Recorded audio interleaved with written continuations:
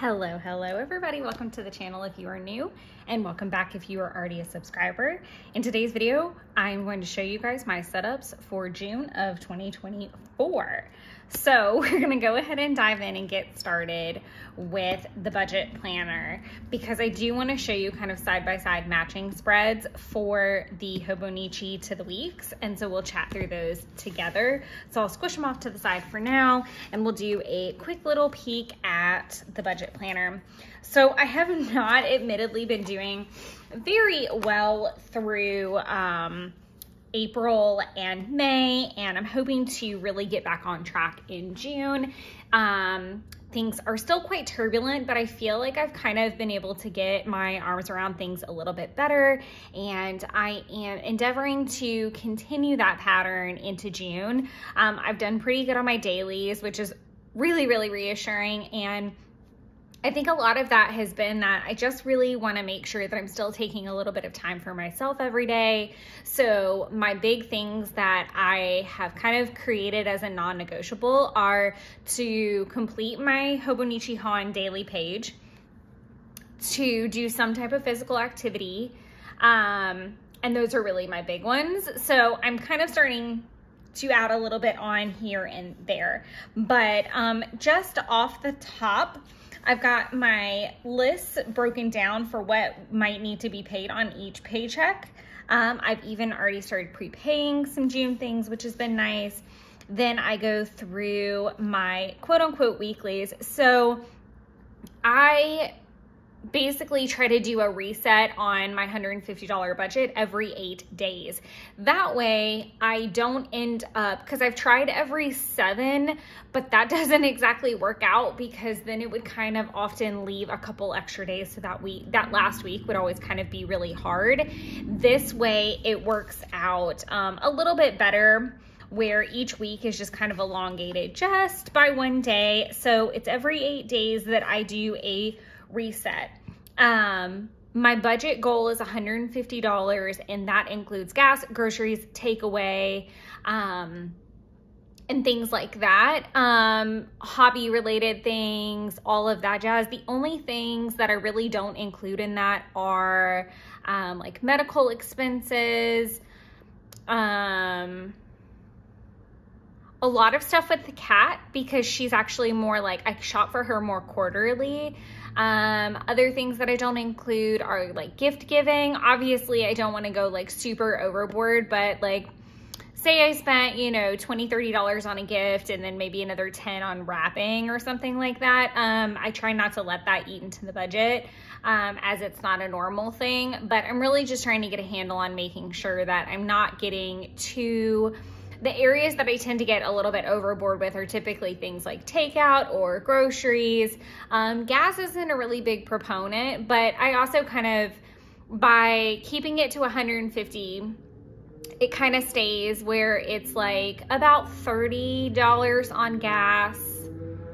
It depends on what gas prices are, and I drive like a pretty cost-efficient gas mileage car, so it's usually between $30 and $40, and then keeping it to about $40, $50 when it comes to the groceries, and usually that leaves room for a takeout as well, roped into that, of about, you know, $30 or $40 if Jeff and I have gone out together.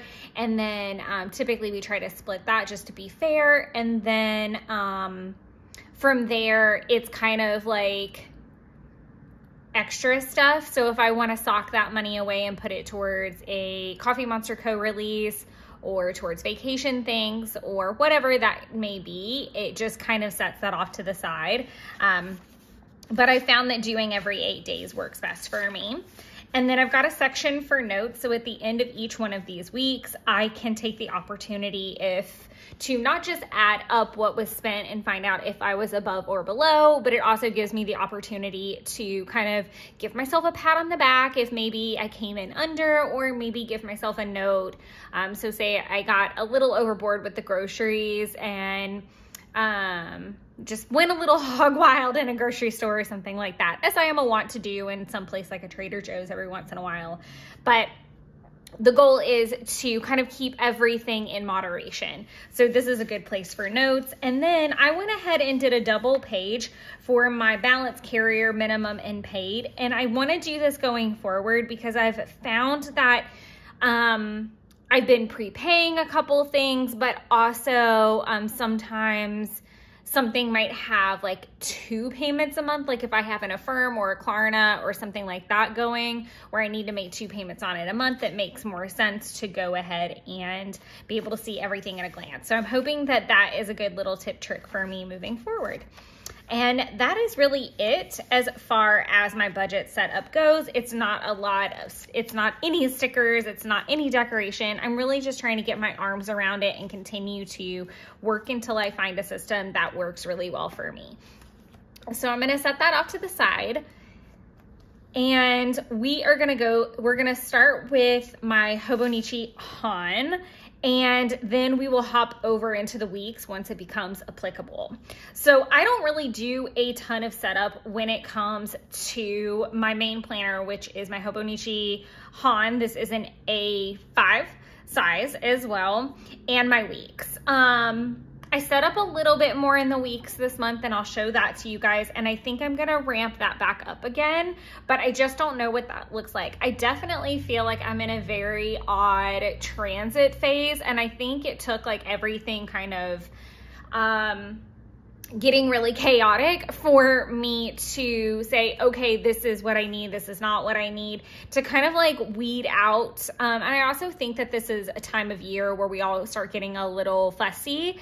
We're getting to that mid-year point where we're like, okay, well, what have we done? Now, what do we want to do for the back half of the year? So we're hitting about that like squishy, uncomfortable middle of the year stage. I also think this is a time of year where people start to, especially females, we tend to ramp up on any kind of a healthcare routine as we're inching towards, you know, shorts weather and swimsuit weather. I feel like that's another sticky place in general.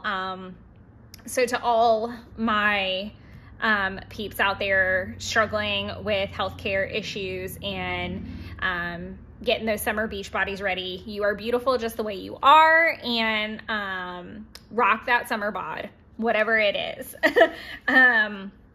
So we're gonna pop over to the yearly section, and I have switched things up a bit for June. Let me make sure everything is in frame, and I will zoom us in a little bit.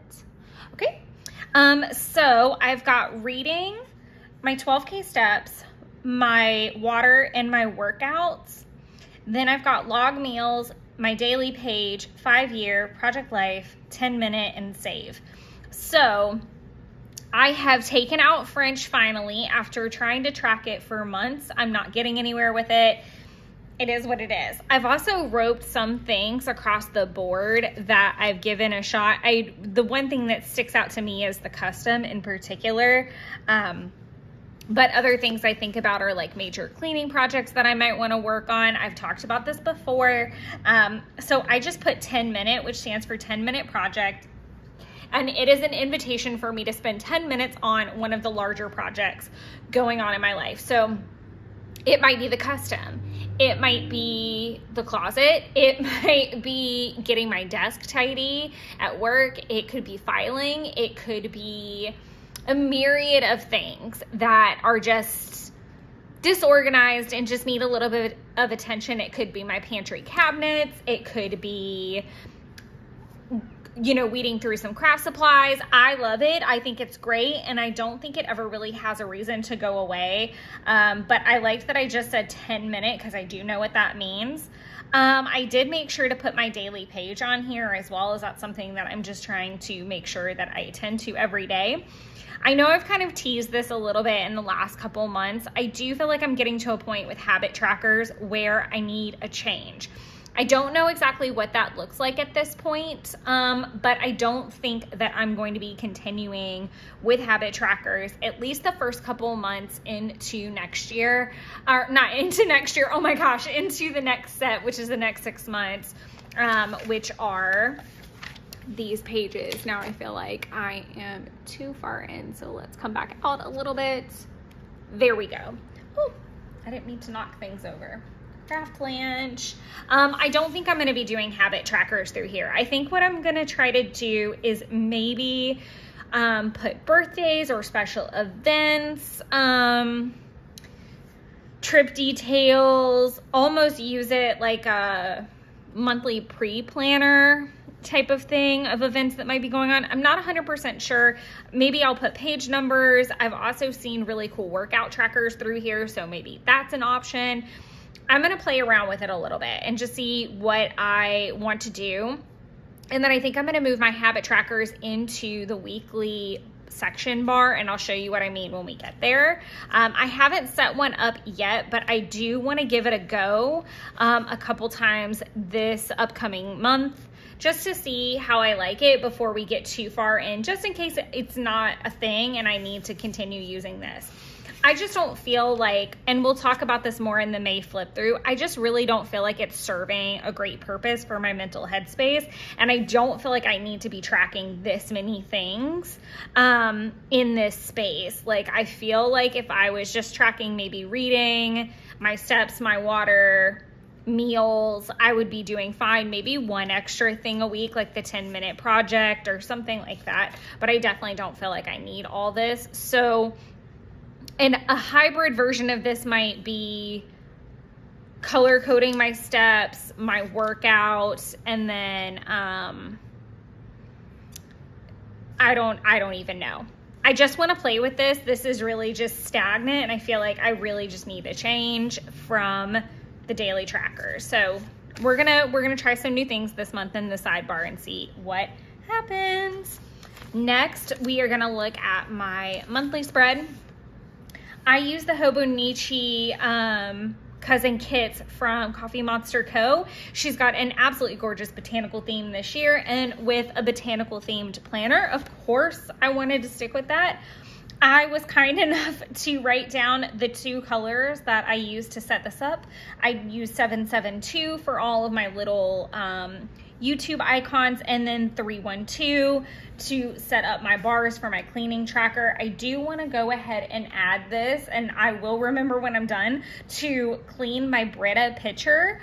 And then I can add it into the kitchen list whenever I do July. I know that I fell off in May and April and missed some videos. Did I miss anything in March? Now we're just getting off on a miniature little tangent here. I don't think I did. That's a lie. I missed some right here. I am going to go back and tally up what all I've missed. I do know that I do not write in what I have posted as the video until it's officially uploaded, just in case I want to make a change.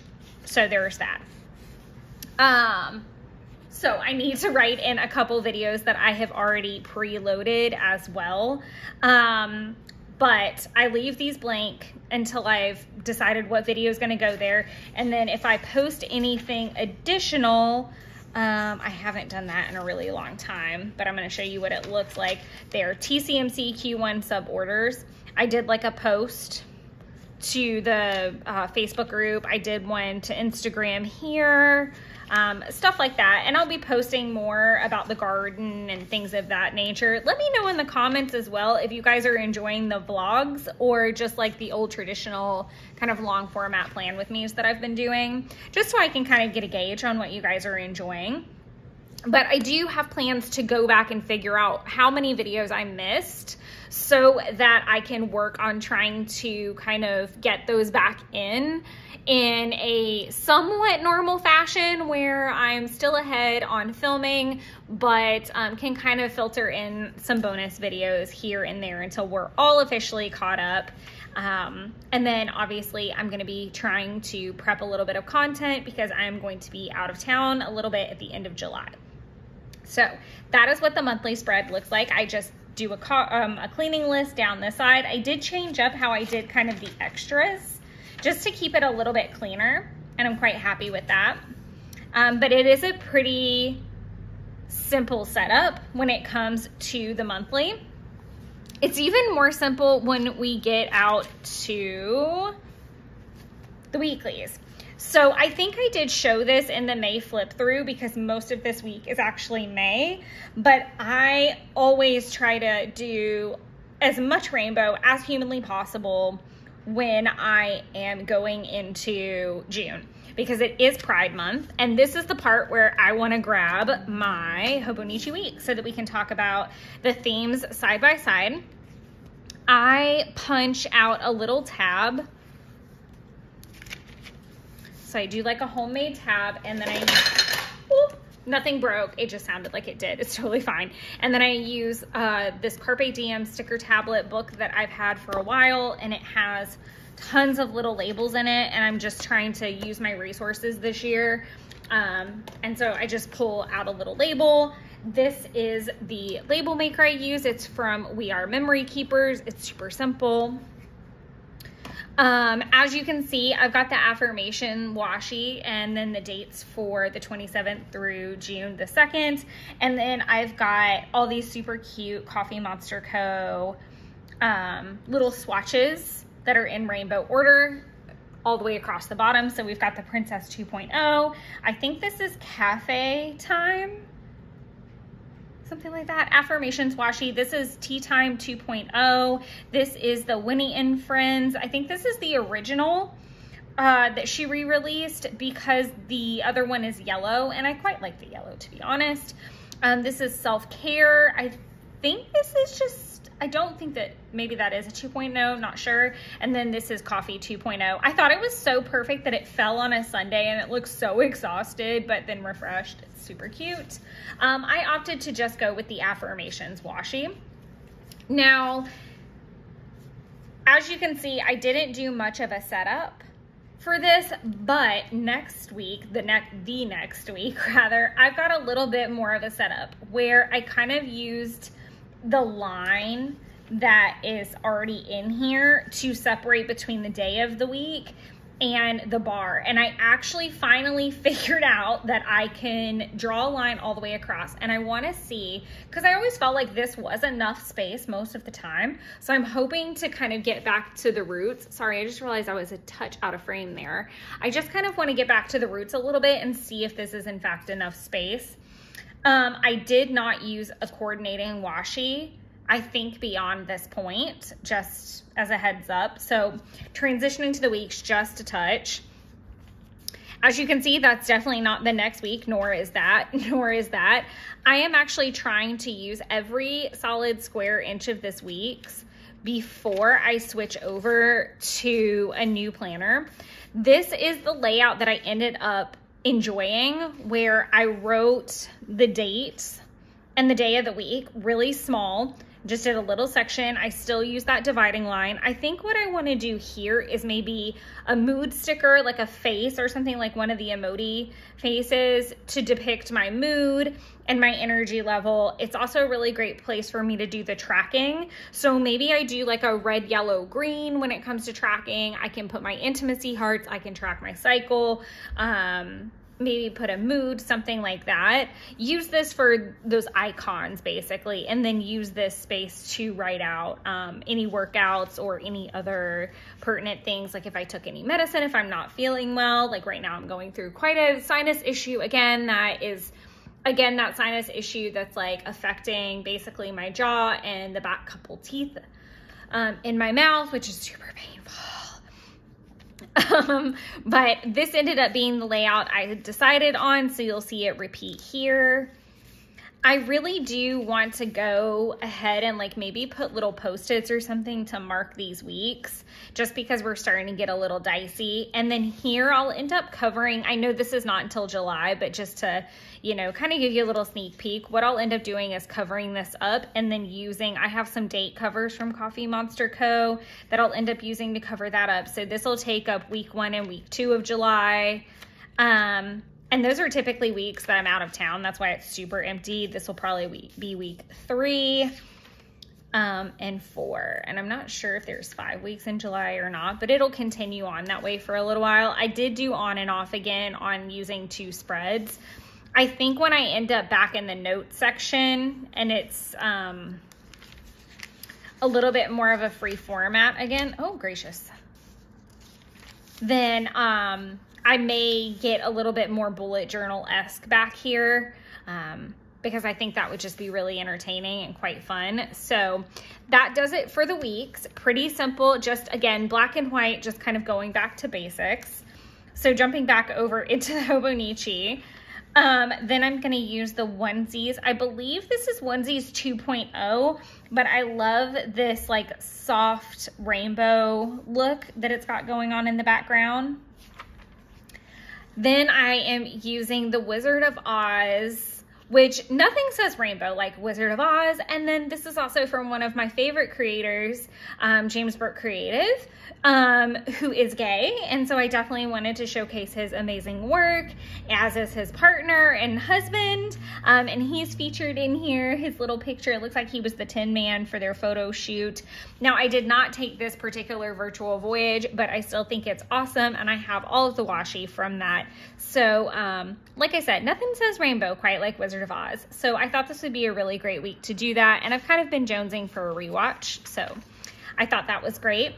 This is the Pride fundraiser washi from last year. I have my fingers and toes crossed that this year she's gonna do a washi again, and then it's gonna be the Rainbow Neighborhood. And I really hope that she does, and I will buy probably 3 rolls of it. And I've been really reeled in when it's come to my washi count, but I think that's going to be a 3 roll kind of thing, because I think it's one of my favorite strips, and I really wanted to use it this year, but I'm still kind of hoarding it a bit. Then I decided to use the classic washi. Now, she has re-released this to where it does not have any foil in the background, and I have purchased that as well, but I just thought that it would be really, really nice to have kind of a classic Emotis no color week. And the majority of this, I think it starts here and goes all the way through this week, is Disney Bound with Pride begins, I believe, on the 18th. I haven't decided if I'm going to participate or not in terms of like being on Instagram and actually posting. I think that really has a lot to do with my availability. I've even thought as far as like, okay, well, you know, can you just dress up that day and take a picture and try to let it be no pressure? Or maybe I watch a particular film with a favorite red color character of mine if it's a red day. I'll kind of see how I want to participate. Pop in the comments down below if you've ever participated in the Disney Bounding with Pride challenge or are participating this year. Would love to hear your thoughts. But this does end out the month of June. I am very excited to get into July because I am expecting myself to do lots of like nautical themed things now that the super cute washi from Q2 is here. And I've got a beach trip planned during that time if everything still goes to fruition with that. But I think it'll be a good time to pull out like kind of all those mermaid washis that I hoard, use the cute new nautical washis I've got, maybe use the Biome washi a little bit. Seasonal has like a little beach set, so lots of super cute washis that I'm gonna get to pull out in the month of July, and I'm looking forward to that. So I hope you guys garnered a little bit of advice and inspiration from my setup for June. Like I said, I keep it pretty simple. The bulk of my kind of, I don't know, all of my decorating, for lack of better phrasing, definitely happens the week of that I'm actually planning. I don't really typically put too much into place because then I feel like if something goes left, it's a little bit harder to course correct certain things that you set up. But as I said, I hope you guys got some good inspiration out of this. Let me know what your themes are for June. And if you're taking if you're taking part in any of the challenges going on, if you did mermaid, did you do okay? I definitely did no mermaiding. It was just way too chaotic. But thank you guys so much for hanging out, and I do hope you enjoyed this video and that you had a wonderful May as we creep to a close, and I hope that you have a wonderful June moving forward. And I'll come at you guys soon with some monthly flip through videos. I am doing really well on that, so more to come very soon. And we're back on schedule, which is great as well. So thank you guys so much for hanging on through all of the turbulence. And until next time, enjoy creating your own little wonderlands. Bye, everybody.